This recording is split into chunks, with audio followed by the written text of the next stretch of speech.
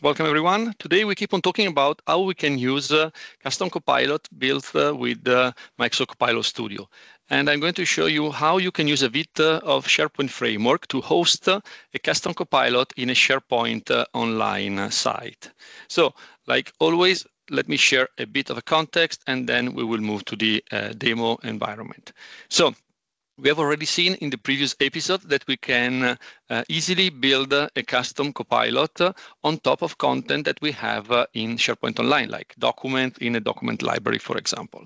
But it would be really nice to being able to have access to the custom Copilot, not only from the Teams chat, for example, but also from the UI of the SharePoint Online site where we have the content, so that rather than relying on the regular search capability, which is always really cool and powerful, we can also rely on a chatbot based on the custom Copilot to provide a prompt to search for content inside our documents. So how can we do that?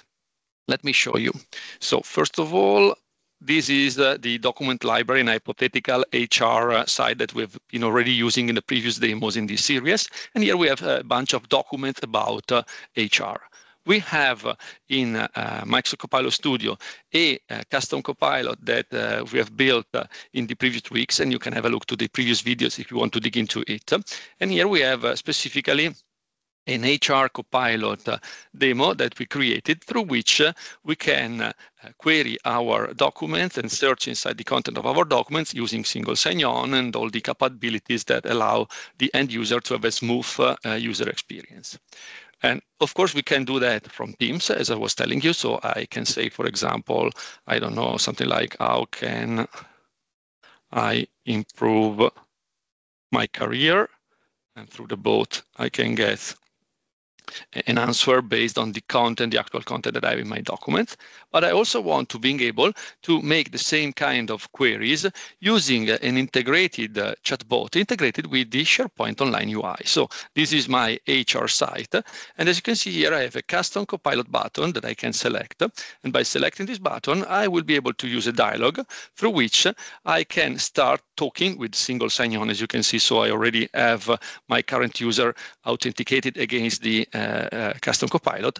I can start providing prompt to this Copilot. So for example, how can we hire new employees or stuff like that? Okay, so I can use it, and it is fully integrated with the UI of SharePoint Online. So if we are fully focused on SharePoint Online, we don't need to switch to Teams, but we can stay in SharePoint Online and keep on working using Copilot and all the content that we have. It is now working, and I will see my answer. And here it is with all of the reference to the document. Now, what we are using here to achieve this goal is a sample solution that Microsoft provided under the Microsoft organization in the Copilot Studio samples repository. And specifically, this is the SharePoint single sign-on component. In this component, which is a SharePoint framework component, we have a solution that you can download from the GitHub repository. You can slightly customize from a settings point of view. And then you can deploy on your own custom tenant to have the solution up and running in your environment. So step by step, let's see what we need to do to achieve this goal. And first of all, I will switch to the SharePoint framework solution to give you an idea of what we have available. So let me go here, and this is my SharePoint framework solution. As you can see in the package.json file, I have a SharePoint framework 1.18 solution, so almost the latest one that we have. And what is interesting is that it is also based on the bot framework web chat package, which is a dependency installed in this solution. So we are going to rely on this web chat component to have the actual rendering of the UI of the chatbot. Then we have an application customizer, which is used to provide to the end user the bottom bar with the button you can click. Of course, you can customize it as you want. You can create your own solution, and you can just take inspiration from this sample solution. In the application customizer, we are simply going to render in the placeholder for the bottom section of the screen, we are going to render a component, a React component, which is this chatbot component. The chatbot component is a React component available in the sample solution, which relies on a PVA chatbot dialog, where we have the actual code hosting the web chat bot framework component. And in fact, if we look at this PVA chatbot dialog, it is a functional component in React. We have a bunch of settings, and we have all of the plumbing to handle the rendering of the chatbot dialog connected to a specific instance of a bot built in Copilot Studio. And if we look at it, we can see all of the different options that can be handled, like the greeting or other options to manage the sign-in of the user and stuff like that. So here we have all of the logic to render and to handle the rendering of the chatbot. You can just reuse this code without the need to dig into it. But of course, if you want, you can dig into it a little bit more. Now, once you have downloaded the solution, you have built the solution, and eventually you will need to slightly adjust something like some of the ESLint rules and stuff like that to make it build and make it ready to go. You can then configure the solution in order to have in the deployment section, in the XML file of the feature framework of SharePoint to do the actual deployment, to have some of the settings which will rely on the URL of the bot that you want to consume and stuff like that. In order to do that, you can, of course, handle manually the settings in the XML file, which is one option that you have. But this solution also provides you with a Python file that you can run the very first time that you create and you package the solution. And running this Python file, you can simply provide all of the settings. That down we need to see what they are and how you can build them. So, and just for the sake of completeness, I'm also provided, and I'm going to make a pull request for this solution, a PowerShell script with PnP PowerShell, which does almost the same using PnP PowerShell instead of Python.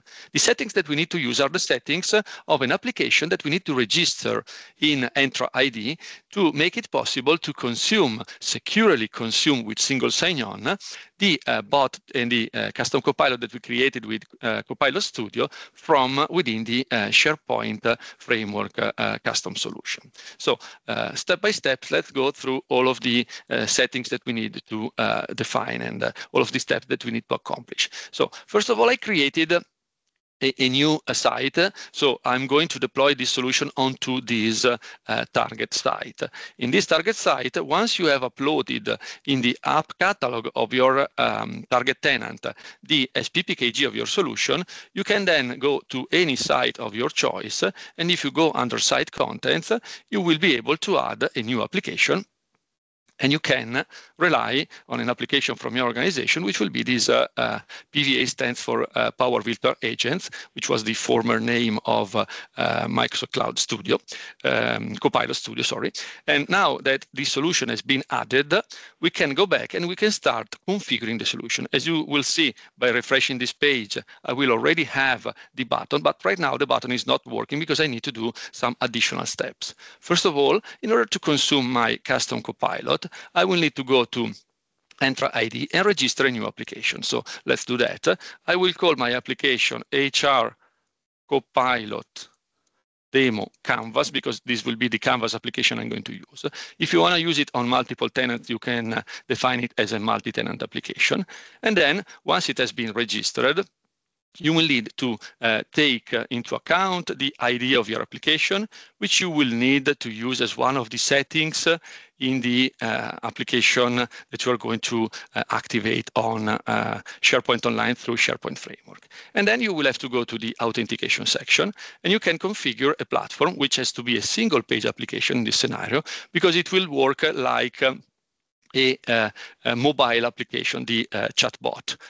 Here in the redirect URI, you will have to specify the URL of the home page of your site so that you will start the authentication from the home page of your site. And let's do that. And we need to enable that we want to use Off2S support for access tokens and ID tokens. Once you have done that, you also need to go under the API permission section. And in order to have support for single sign-on for your custom chatbot, you have to add a permission, which has to be a permission for an application that it is available in your organization. Let me search for the HR Copilot. And if you remember, or if you have a look to the previous episode, we created a reader application, which is the one we use to have the actual single sign-on inside the Teams. Well, we can use the same application, and we can allow this Canvas application to have the custom permission scope in order to consume that specific reader application so that we can get access to the custom Copilot. And once you have done that, if you select this permission, you should copy the permission scope with the whole application ID because it will become useful pretty soon. You also need to remember to grant the permissions for this application. So once you have done that, you can go back again to the PowerShell script, for example, and you can just paste the custom scope. One last thing that you need to do is to go to your custom Copilot, and if you open the settings and you go to channels, by opening the mobile app channel, you can copy the endpoint for your application. By using this endpoint for this custom Copilot and pasting the value right here in the bot URL, you will then be able to target your specific site, providing the URL of the bot that you want to target, a bit of descriptions like the name of the bot in the dialog and the name on the button that you want to select, the custom scope and the ID, and the authority, which is the loginmicrosoft.online.com/common in this case, because this is a multi-tenant registered application. So I can configure all of these settings, all of this variable. I can connect to my target environment, and I will be able to get a reference to the custom application customizer that I defined right before, so that we can see that in that one, we have a set of properties available. And what we can do, we can update the properties for that application. So let's do run selection. And we can then update and do the invoke PMP query. And once we have done that, we then will be able to run the solution and being able to see the exactly the experience that we've seen before. So we can open the dialog by clicking on the custom Copilot button. We can see the web chat showing up, and we can have the interaction inside the UI of SharePoint Online. Just as a recap, you have a step-by-step list of tasks to accomplish to configure this kind of solution in your own environment. And for your convenience, a bunch of useful links, including the very first one, which is the announcement from Microsoft about the availability of this sample solution. Then the GitHub repository where you can find the solution, and a couple of links about how the security and the authentication work under the cover. And that's it for me too, Vesa. So back to you. Thank you. Excellent, Paolo. Before you stop sharing, just to recap on, this is just a one reference sample solution for SPFx. You can implement that UX in SharePoint site any way you want. So, but this is a provided by Microsoft as an reference sample. There's multiple ways of exposing that chat, or you can modify the solution based on your needs as well. So it's not a modal dialog or so on. So it is up to you as a developer. Yeah.